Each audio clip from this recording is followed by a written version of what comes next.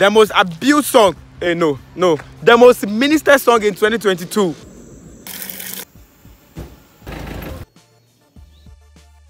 Should either be this. 'Cause all my life you have been faithful. Or this. If you think I'm lying, tell me if I'm lying. Am I lying? But the reason why people like this particular song is because it told their story. They could relate to the song. The song was a song they could relate to. And they liked it because it was talking about the goodness of God. For your mercy never fails me. People like this particular song also because it encouraged prayer. It put them in the prayer mode. It made them want to pray more. And it made them want to shout and blow in tongues more.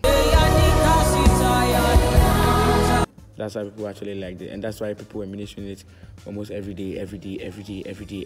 These two songs have made it to the most ministered songs of the year in 2022. Let me know any other song you think can make this list.